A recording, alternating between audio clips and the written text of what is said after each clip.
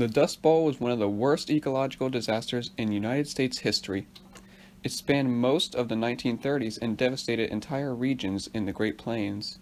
The epicenter of the event, and where most of the iconic dust storms occurred, was an area around the panhandle of Oklahoma and northern Texas. The Dust Bowl most severely affected areas in Texas, Oklahoma, Kansas, New Mexico, and Colorado. Some of the storms were so intense that residents reported not being able to see past 5 feet in front of them. The storms of the period also prevented farmers from being able to grow crops, forcing them to leave the affected area. But what caused these storms? Well, the period was marked by an unusual weather climate. There was record lows of precipitation, extremely dry air, and strong winds.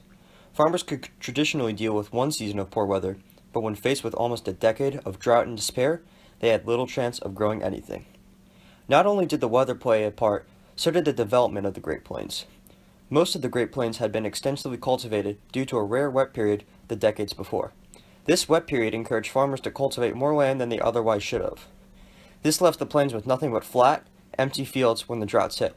The droughts turned the soil into dust, and with no trees or hills to stop the wind, the extreme wind easily carried dust out of the ground and into the sky, thus creating the dust storms that we call the Dust Bowl. The government response to the situation was extensive. Agencies tried to plant trees to create shelter belts and protect against erosion. President Franklin Roosevelt created plans to conserve the soil, and relief was also sent to the population of the area to ease the effects of the Dust Bowl. Government groups like the Soil Conservation Service also created soil maps of the regions. The government even bought farm animals off of farmers to ease the farmers' situation.